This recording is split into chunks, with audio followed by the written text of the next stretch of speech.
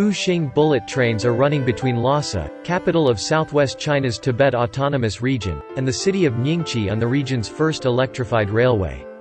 Officially starting operation on June 25 this year, the Lhasa-Nyingchi Railway provided southeast Tibet with access to railway services for the first time in history. With a design speed of 160 km per hour, the 435 km railway marks the launch of the country's first electrified railroad operating in the Plateau region.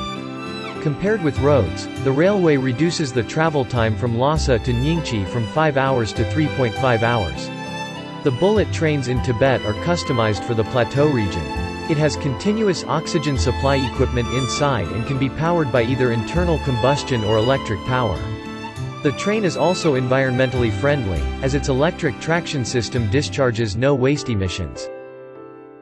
这个跟朴素来比的话，环境会好很多，车厢里的空间，然后还有整洁程度都会很大的不一样。这边的游客上车，每个人的心情都是特别愉悦的。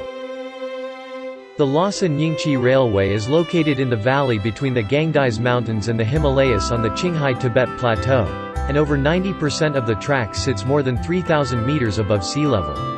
It passes through 47 tunnels and 121 bridges and crosses the Yarlung-Zangbo River 16 times.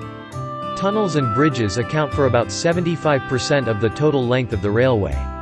Over the past 6 years, over 130,000 workers have labored to build the railway.